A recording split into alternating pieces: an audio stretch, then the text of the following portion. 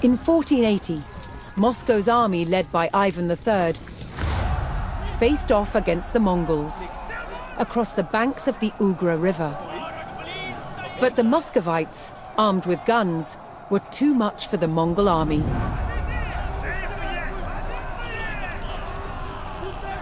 When the Mongols realized reinforcements weren't coming, they retreated. Now Ivan III was free to pursue his ambitions to expand Moscow even further.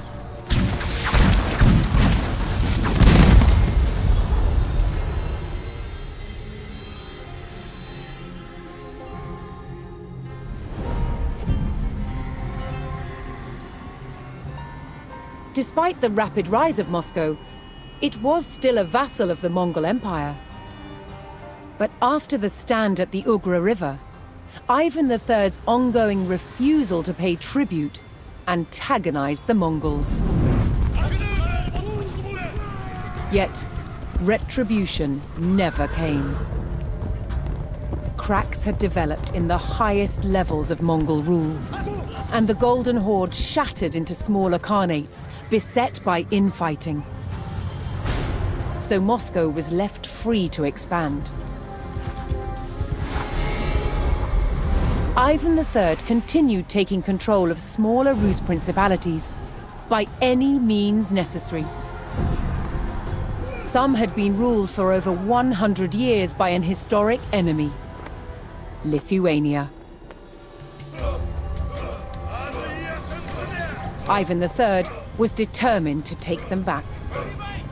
By 1500, he had turned Moscow into more than just a city or a state. It was an entity that he claimed represented all the Rus people. Ivan's successor, Vasily III, would fight to take back the lands from Lithuania that he believed belonged to Moscow.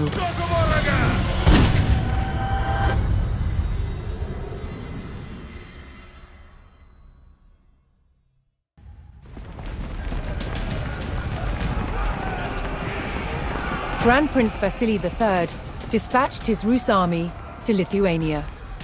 His goal: to capture the fortress of Smolensk and expand Muscovy's influence. The Rus needed a strong position from which to prepare for their assault on Smolensk.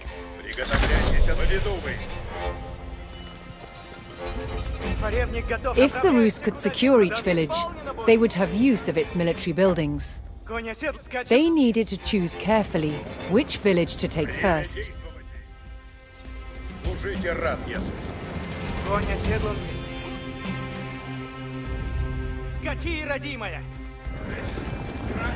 Готовы будете, воины. Долг не есть бремя.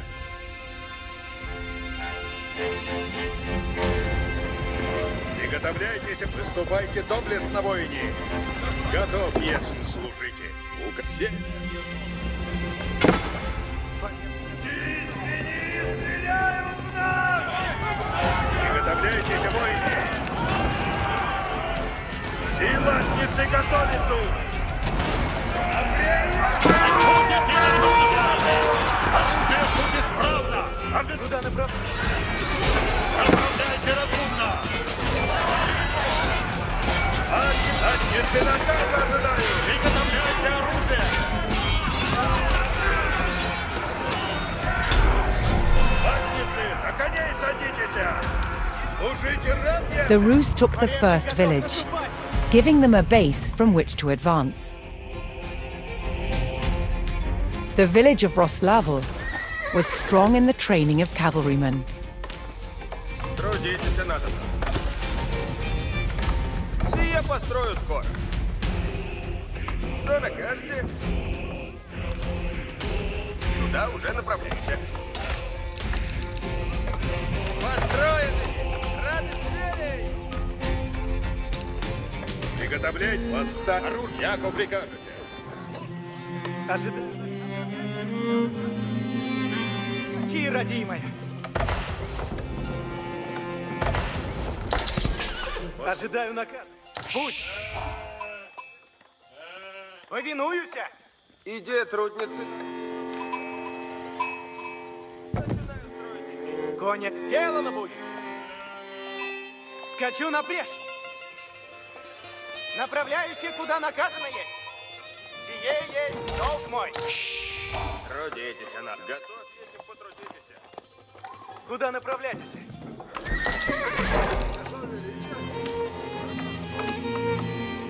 Готов повиноваться есть. Слушаюся.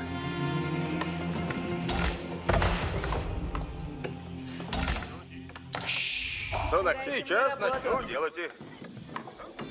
Трудитесь, надо.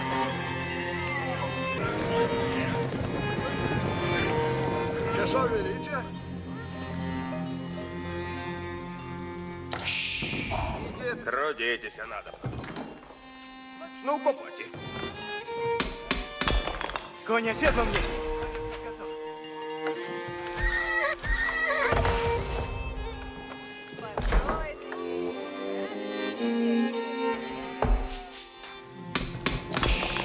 Что накажете? Готов, если потрудитесь. Надобно копать.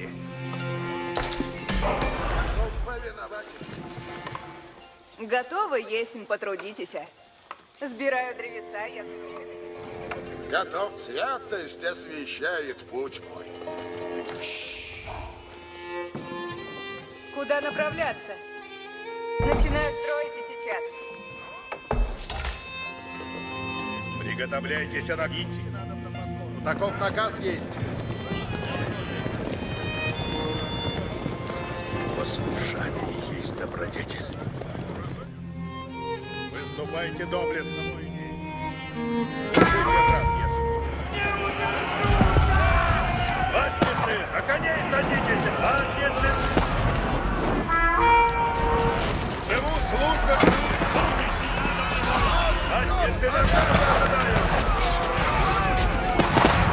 Яков прикажет. И латницы.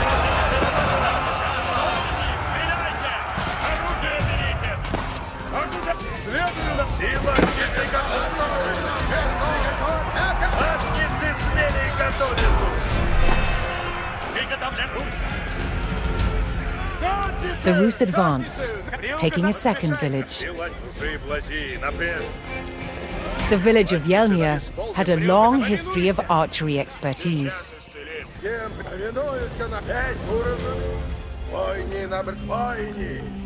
Дайте мне работу. Сие построю скоро. Трудитесь, надо.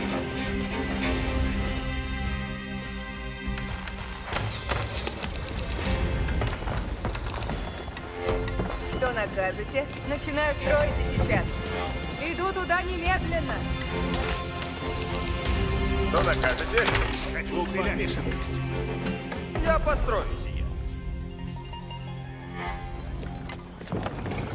Кого застануть? Копейщицы. Запись сделана.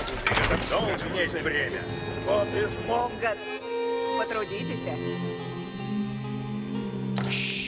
Трудитесь, Сие надо. пос- Иди, трудницы, нам. Готов, если потрудитесь. Приготовляйтесь, наказы исполняйте.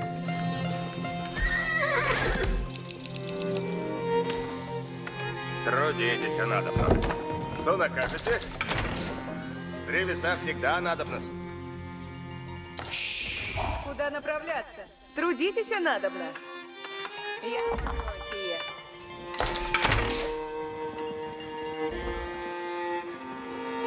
Что накажете? Иду, куда велит. Повинуй. Трудитесь, надобно. Готовы, есть потрудитесь. Готов, если с ней добродетель. Куда направляетесь? Иди, труд. На месте будем скоро. Иди, трудницы, надо... Что накажете? Трудитесь, надобно. Спадницы, наконец! Будет сделано. Поражаю цель. Не бойтесь. Быстрите части. Оружие, люди, идите! Это наказ! Рань изничтожила сапоги! Пасники нам наказ. Это будет сделано!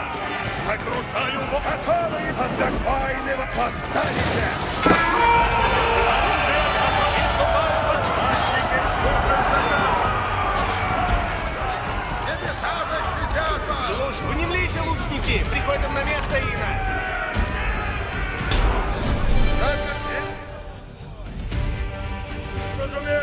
The Rus now controlled 3 outlying villages.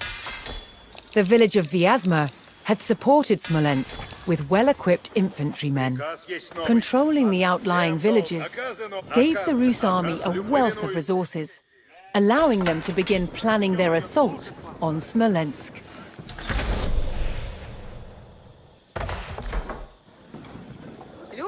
Two vital trade routes kept the fortress of Smolensk well supplied. So long as these routes remained active, the Lithuanians could launch counterattacks against Vasily's forces. Будет для меня приказ. Блюду. Наказывайте, сделаю все. Готов есть наказом и славе.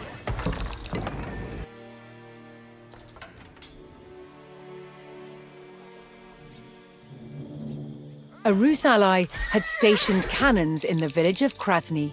If the army could get to the village, they could add the cannons to their arsenal.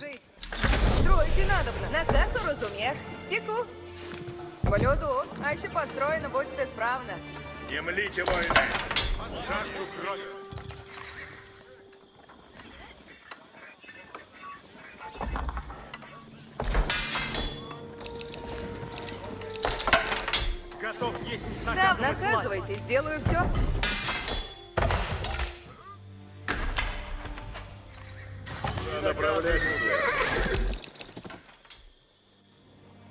Начнуся я немедля. Копейщики, будьте хоробры и готовы. The Rus were unable to eliminate all the Lithuanian traders. The well-supplied fortress launched an attack. Готовы есть к делу новому.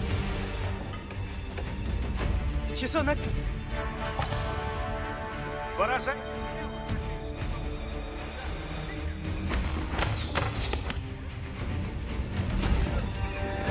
Не мы, а прежде. Не бойтесь.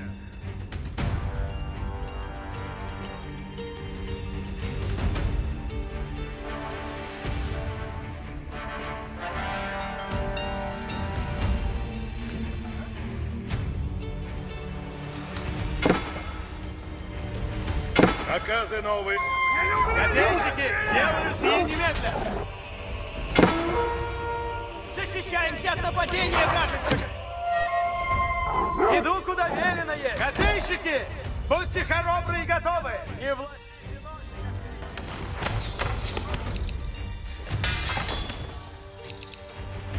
Приуготовляйтесь. Направляйте копья. Сделаю все, як накажете. Наказ.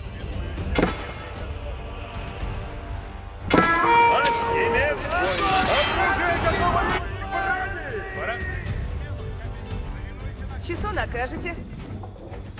Возведу все якобы.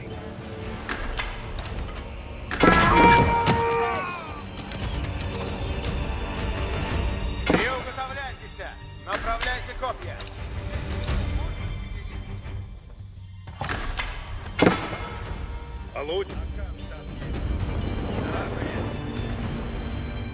The Rus were nearing the village of Krasny, where Vasily's ally had stored a stockpile of cannons. However, Lithuanians had already captured the village and had it closely guarded.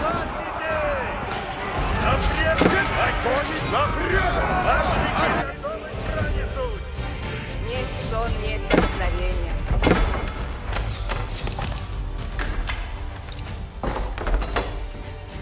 Копейк сделаю сие немедленно.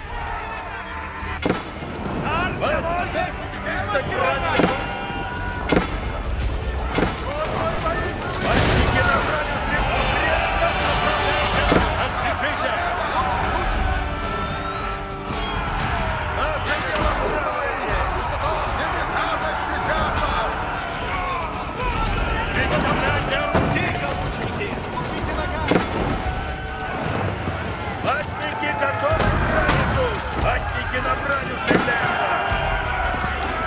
Воины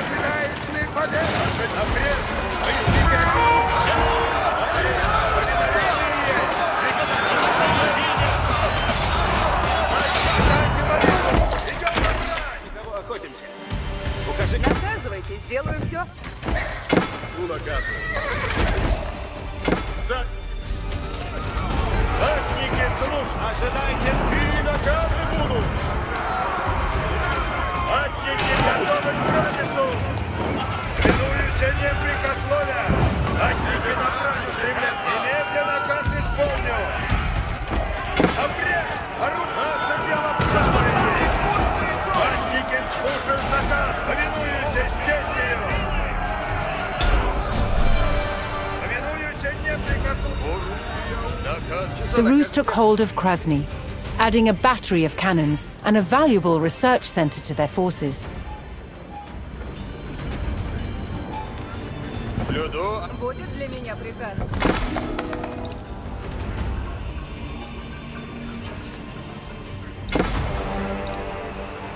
Вем дело свое. Воины, ну, исполнено будет. Слушайте наказ. Копейщик, надо вновь. Бараш, как угодно вам. Готов, есть к делу новому.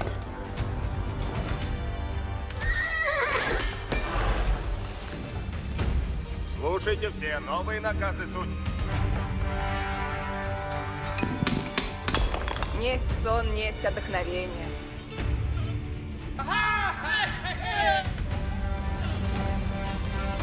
Следую, куда наказано есть. Строите надобно. Несть сон, несть отдохновение. Возведу все, яко приказ. Наказывайте, сделаю все. Древеса собирать и надо. Седле смирение. Тихо. Приказ. Тихо. Слушай, наказы честь. Новые наказы. Тихо. Сражение. Да, ну, делу держать. Спокоен. Оружие готово. Наше дело считать. Оружие. Готовность полная есть. Наше дело правое есть.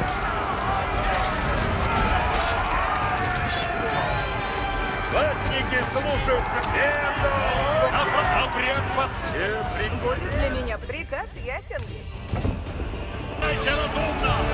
Оружие приготовлено. Жду наказы. Направляю. Наше немедленно наказ исполню.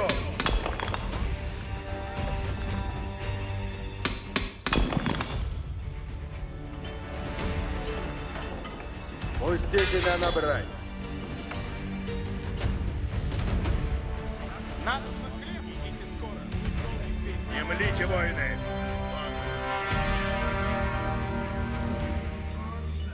Новые наказы суть. Исполнено будет. Повинуюся непрекословия. Ватники слушают наказ. Повинуюся. Ватники на брань устремляются. Апрель, мыслите, мне скачу прямо. Смирение есть долг мой. Поражайтесь, как угодно вам будет. Направь тебя на брат. Готов есть.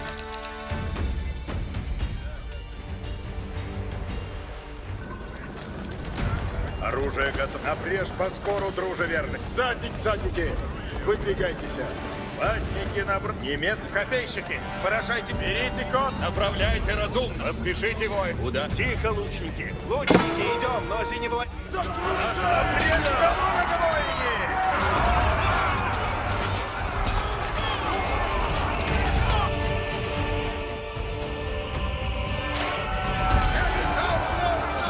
Оружие! Приготовляйте оружие! Лучше идти, нежели тратиться!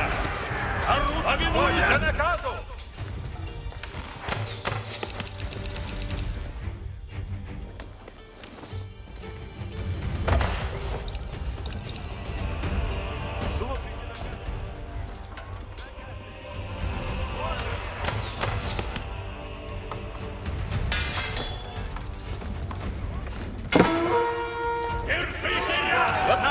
Будет сделано! Ватники готовы! Оружие готово! Оружие суть исправно! Ожидаем наказ! Слушаю слово кое-что! Готовы мы! The Rus cut down all the traders, stopping any attempt at resupplying the fortress and leaving its garrison weakened. Приготовляйте оружие!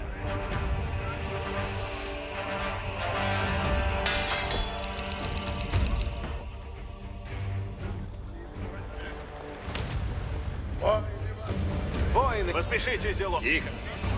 Не млите! Пищать заряд! Тихо! Стрелки! Исполню сие немедля!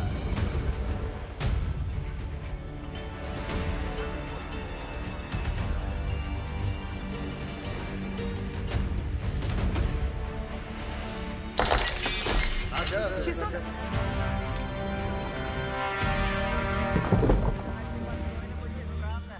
Люди готовы.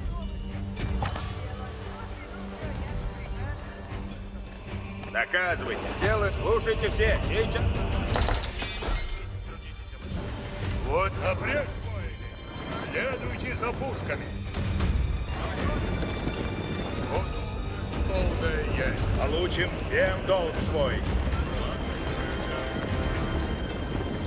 Орудия исполняем. Кони едят в дела. Победа есть.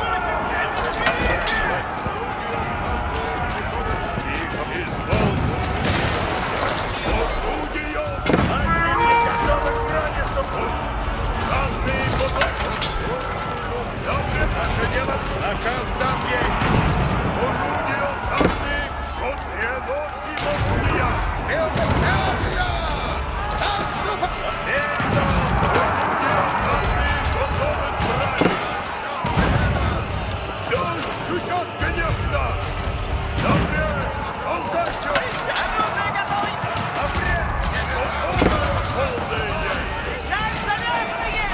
Направляйте меня на... Орудия санные готовы!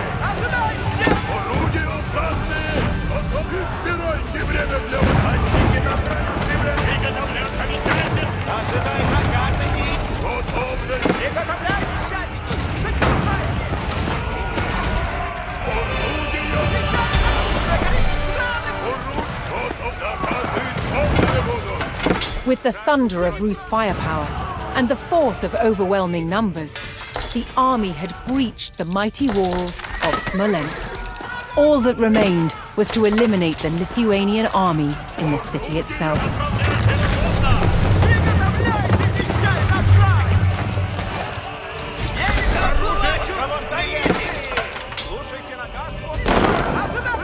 Оружие готово есть! Всем! Будет, сделаю, как накажете. Начните немедля.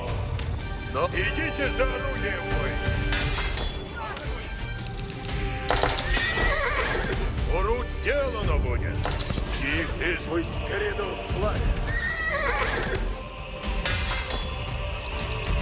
Готовы? Люди готовы, суть, и ждут дела. Наказы новые! Буду радовать! Сейчас готовы, ерещальники, спешите!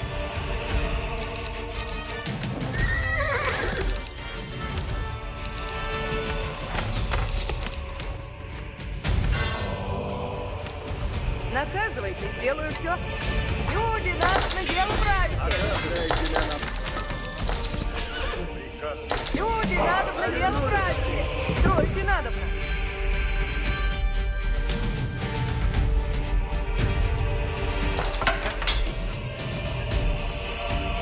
Но все, новое сделано будет!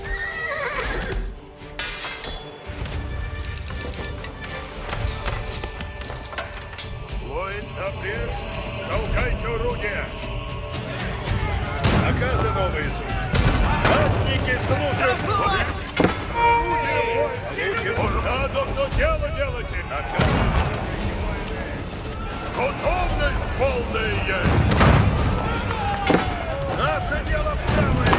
Распишите, рядостные!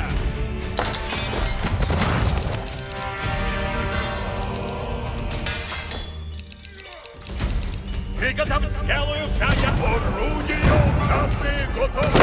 Готовность! Орудия санные! Получим наказ сейчас, воины! Помогите!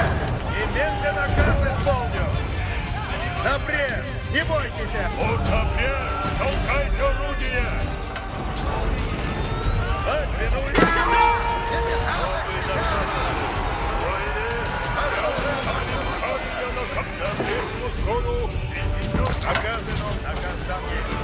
Орудия осадные готовы! Напрячь, воины! Следуйте за пушками! Ватники на брань устремляются! Все! Полная есть! Ватники готовы! Ватники на брань! Орудия осадные готовы! Пустите смело, яко наказ! Да не празднуйте! Поспешите, рядостные! Ожидаю наказов. Ожидали увидеть. Ватники готовы к брани! Исполнено будет! Ожидаем от наше дело! Наказы вверх! Орудие сам! Готов!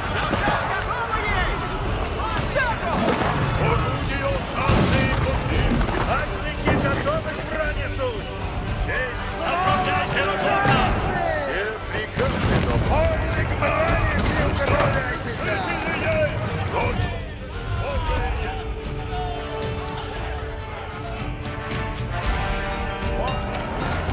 Наше дело правое!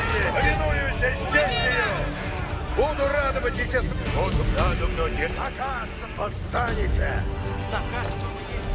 Не млите, воины! Орудие усадные готовы к брани! Ватники на браню устремляются!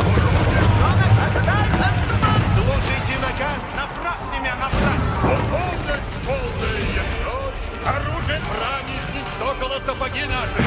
Орудие усадные готовы!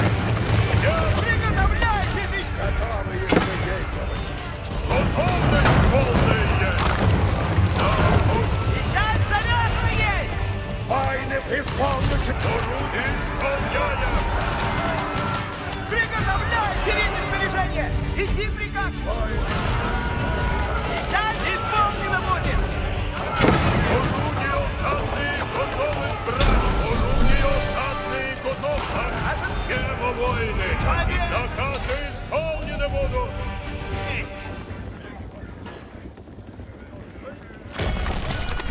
With the capture of the mighty fortress of Smolensk, Grand Prince Vasily III had succeeded in retaking the ancestral lands of the Rus. Muscovy's rise to dominance was gathering pace.